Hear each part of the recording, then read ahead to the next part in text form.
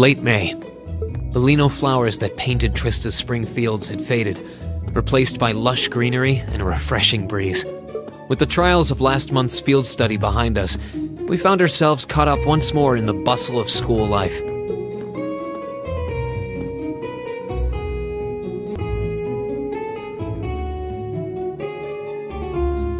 Both our combat training and academic studies continued to become more and more demanding, but May also heralded the beginning of specialist classes more befitting a military academy.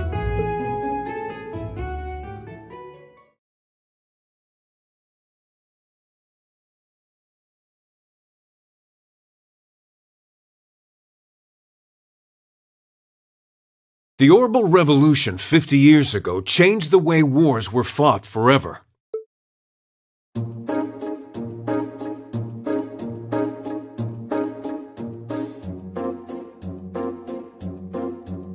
There are a number of reasons for this fundamental change, but 4 factors in particular that I would argue to be the most important.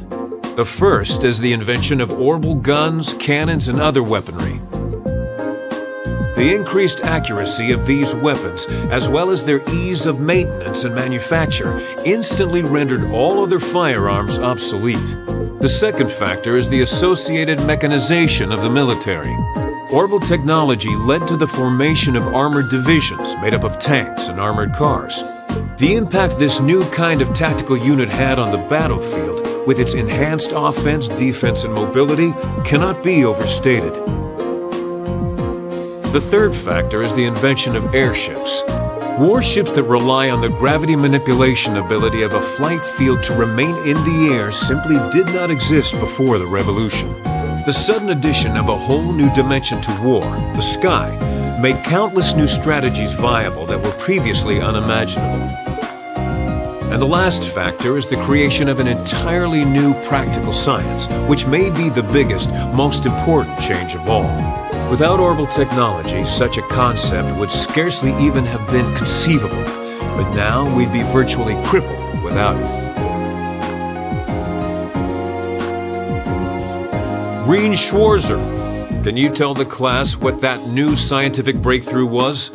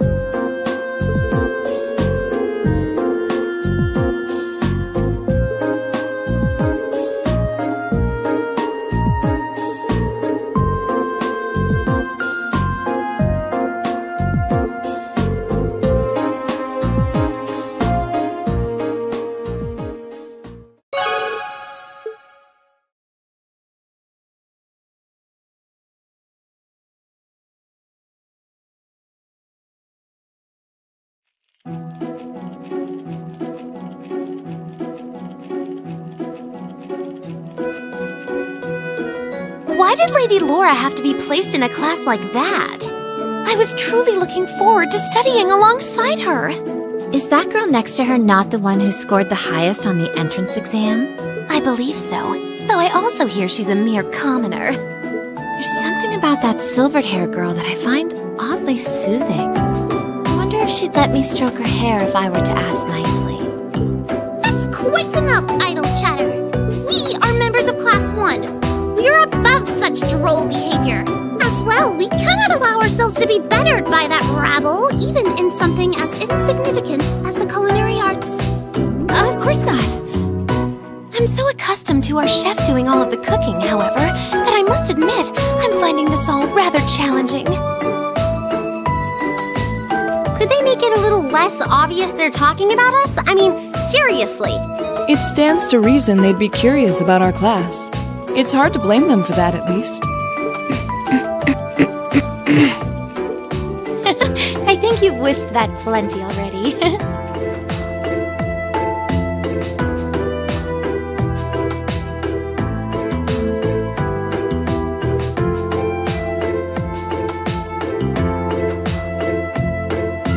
I feel like I'm finally getting the hang of using an orbital computer. Likewise. I was lost at first, but it's slowly beginning to make more sense. Well, it is cutting-edge technology here in Erebonia, so I think most people are confused until they've gotten used to it. Machias and Usus both picked it up surprisingly quickly, though. Yeah, but academics are their thing. And I'm pretty sure Machias has been interested in computers for a while, too. Usus also seems to get the hang of things far quicker than most people, even if he's not interested in them at all. Which probably just adds insult to injury for Machias. I'll bet. I hear they were really butting heads during last month's field study. They were. At one point, things almost took a violent turn. We were able to hold them back, but I don't think we could have kept them under control for long if Instructor Sarah hadn't arrived. We really need to do something about them, but I have no idea what. I don't either, but you're right. This has gone on for way too long as it is. It needs to stop. Rean Schwarzer. Huh? Isn't he from Class 1? Patrick, is it? That is correct. My full name is Patrick T. Hyarms. I don't believe I need to say anything more than that. What? So, you're from the Hyarms family. Are they prestigious? About as prestigious as they come. The Hyarmses are one of the 4 great houses, though they're slightly lower in rank than the Albareas. I'm sorry. I meant no offense. It doesn't matter. I didn't come here to talk to commoners or foreigners. I came to bring gladsome tidings to you, Rean Schwarzer. I am generously extending you welcome to make use of the accommodations on the 3rd floor of the Student Union building. You mean... The 3rd floor? That's where the Noble's Salon is, right? Your father may be a mere baron, but that still makes you a noble. And though you've had the misfortune of sharing a class with this riffraff, I have decided to use my good name as a member of the Hyarms family to afford you the privilege of joining us. I do hope you appreciate it. Well, how can I turn him down politely? This hardly strikes me as the best place to be recruiting new members.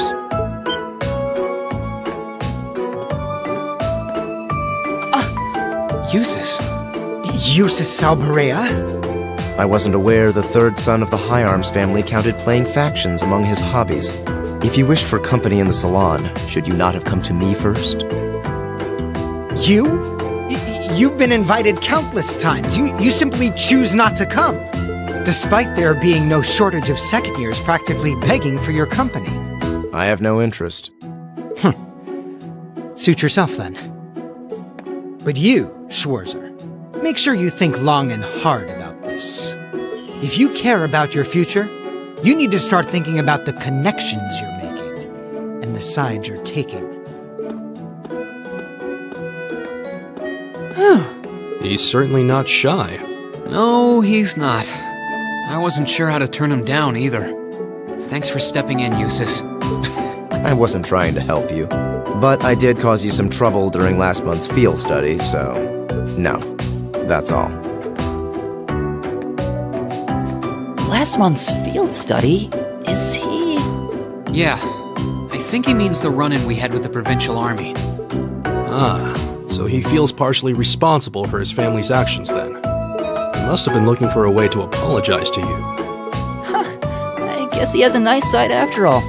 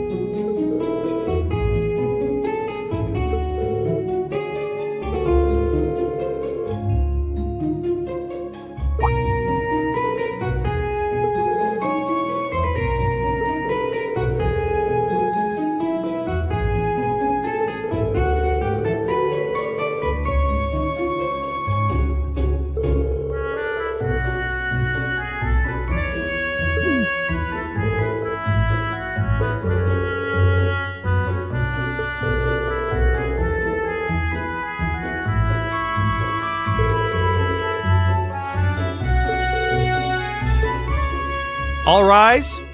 Bow. Well, I'll see you later, Rean. Later. Oh, are you two going to club activities today? Yeah, I am. Did you want to have dinner together later? We've been eating in the cafeteria an awful lot lately, so maybe we could go to the cafe in Trista today for a change of scenery? Sounds good to me. You want to just meet up in the entrance hall later? Sure. See you then.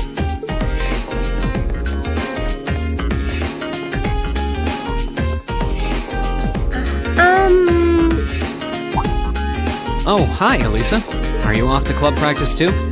Oh, no, not today. What is it?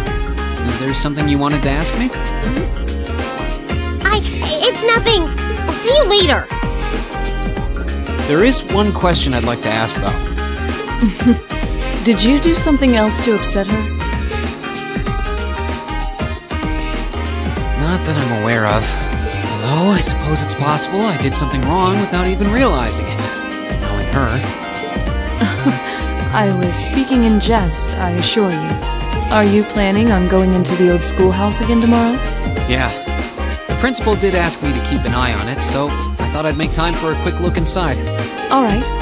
Please let me know when you're planning to begin the expedition, if you would. I have club activities tomorrow, but as far as I'm concerned, the old schoolhouse takes priority. Thanks. I'll let you know. Excellent. I'll see you tomorrow, then.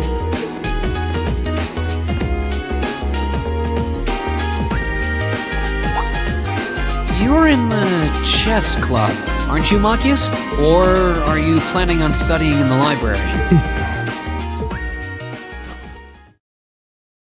Since when was it any of your business what I choose to do after class? No, I just... Have I done something to upset you? Not especially. It's actually my fault for being deceived so easily in the first place. Oh. Let's just say I haven't got a drop of noble blood in my veins. So I guess we're all in equal standing here. I'm really sorry. I wasn't trying to deceive you. I just... Save your breath.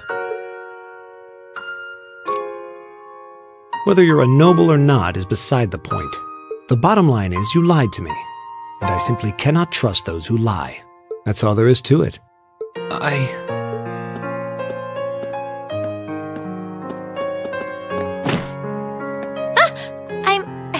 I'm sorry.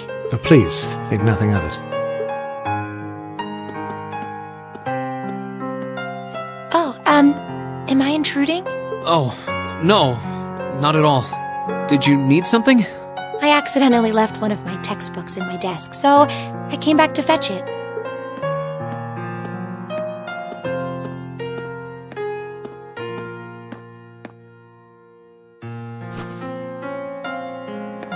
Ah, here it is.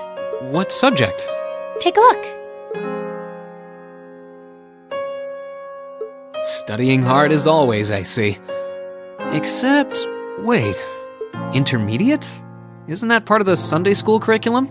Seems a bit basic for you. Oh, it's not for me. I promised to help Fee with her math studies. I found this at a bookshop in town and thought it might be of some use to her. Ah, okay. Which reminds me, I should really be going. I'm sure she's waiting for me by now. I'll see you later, Rean. Take care.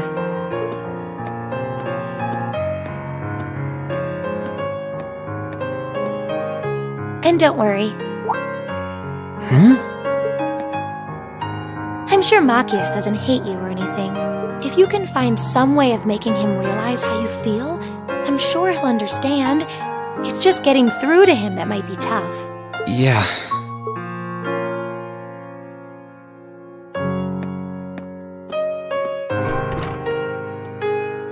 I just have to keep at it. If Emma believes I can make it work, then I'll believe it too. I should probably also get going. Maybe I'll wander around the academy grounds for a while before returning to the dorm.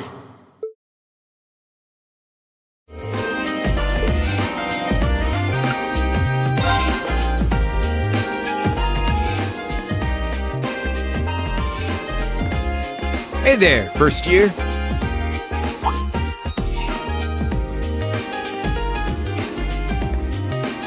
Oh, it's you.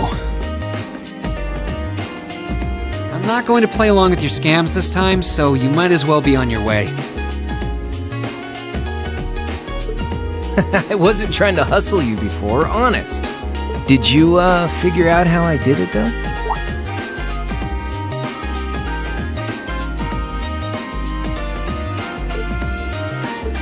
If you really want your 50 mirror back, I'll be happy to hand it over. But wouldn't you rather feel like you earned it? Come on, what do you say? There had to have been a trick to it. Some form of sleight of hand. Something that wasn't as it seemed. If I had to guess, I'd say the crux of this illusion was...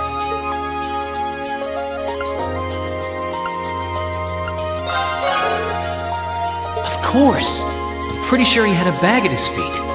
Which means... You threw the coin in the air, but let it fall instead of trying to catch it. You let it fall right into the open bag, lying in wait for it at your feet. Am I right? Yeah, not bad. Well, I wasn't expecting you to figure it out so quickly. So I was right. Yep, spot on. And a promise is a promise, so here's your 50 mirror bag.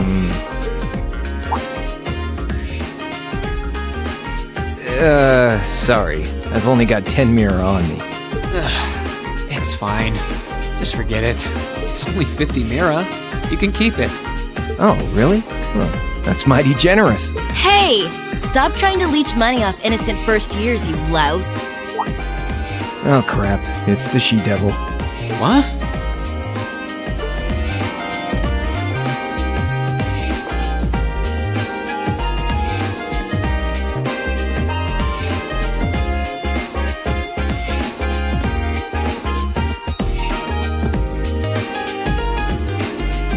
Bicycle? No, it looks like it's powered by orbital energy.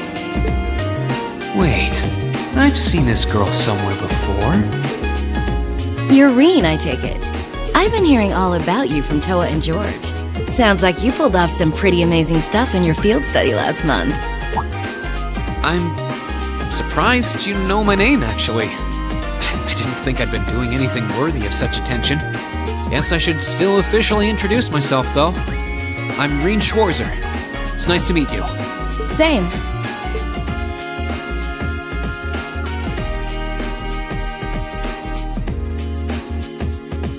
I'm Angelica.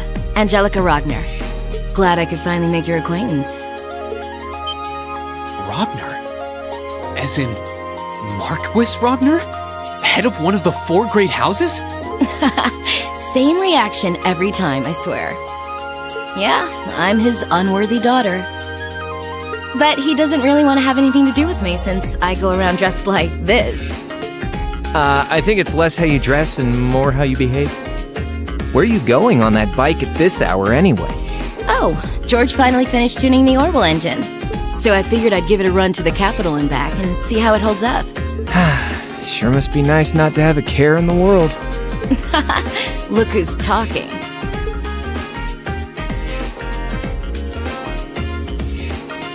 So you do ride it like a bike. Wow. Well, catch you later.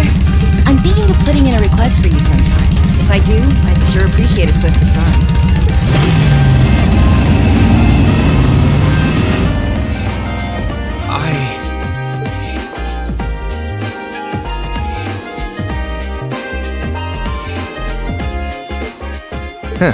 Lost for words?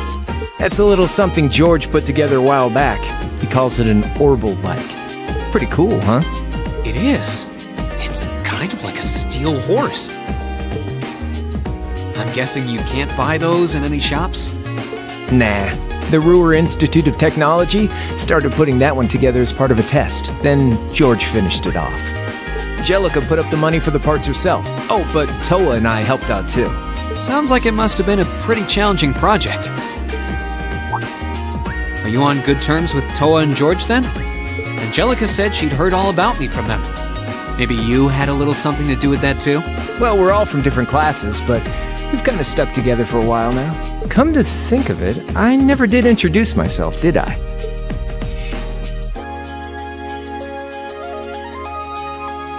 Name's Crow Armbrust, second year, class 5. I'm sure I'll catch you around again. Later!